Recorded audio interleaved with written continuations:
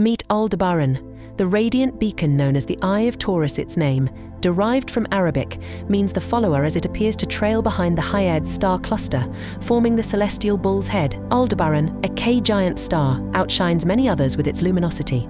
Slightly larger than our Sun, it boasts a mass of 1.7 solar masses and radiates a mesmerizing red glow. Despite its similarities to our Sun, Aldebaran is older and redder, signaling its transition towards the end of its stellar evolution. Strong stellar winds sweep away its mass as it prepares to ignite its core and forge heavier elements. Throughout history, Aldebaran has left its mark on various cultures, earning mention in Chinese, Roman, and Hindu astronomy. Its prominent position in the constellation Taurus, one of the oldest documented, has made it a celestial landmark for millennia. At a mere 65 light-years away, Aldebaran is a close neighbor to Earth, its brilliance ranking it as the 14th brightest star in the night sky. Due to its proximity to the ecliptic path, Aldebaran often finds itself occulted by the Moon, providing astronomers with valuable insights into its size and characteristics. In 2006, the Cassini spacecraft seized the opportunity to study Aldebaran's occultation behind Saturn's rings, shedding light on the ring particles' distribution and density. As Aldebaran continues to illuminate the heavens above, it remains a guiding star for astronomers, unlocking the universe one observation at a time.